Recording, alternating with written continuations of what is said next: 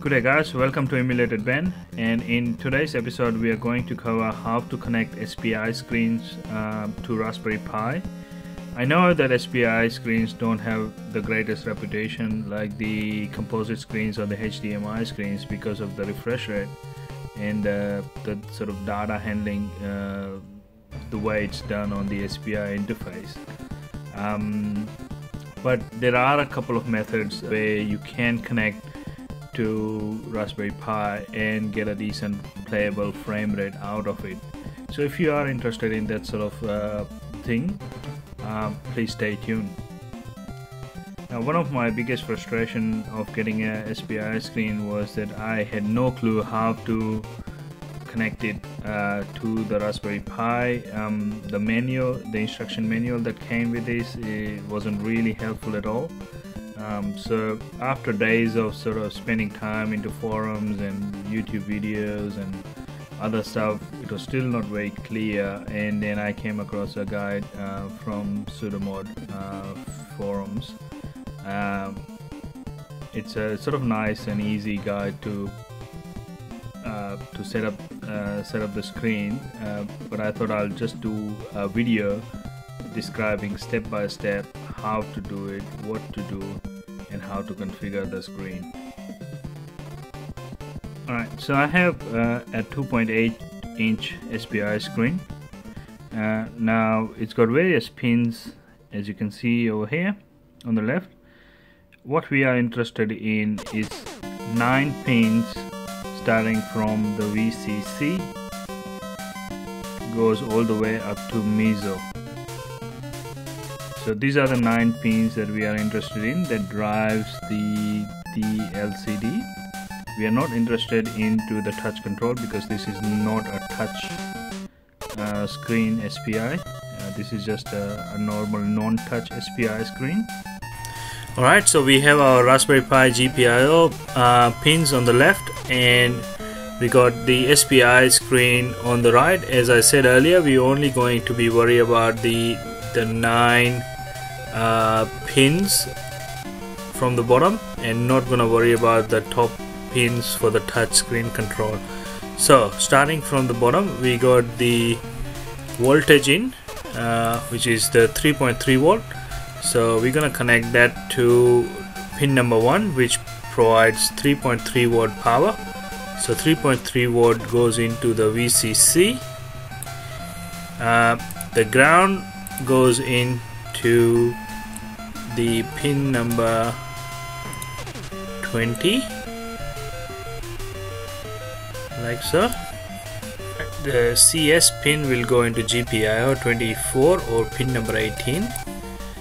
Reset will go into GPIO 25 or pin number 22. It's in here. DC, which means data and control, which will go into pin number 24 or GPIO 8. So it's in here.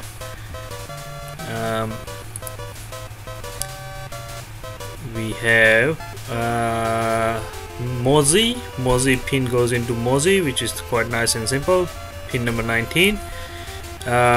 SCK is SPI or SCLK, so SCK will go into the SCLK, nice and easy. LED will be going into GPIO 18 or pin number 12. And finally MISO will go into the MISO, nice and simple, pin number 21, SPIO MISO. So that should be it for connecting this screen to the Raspberry Pi.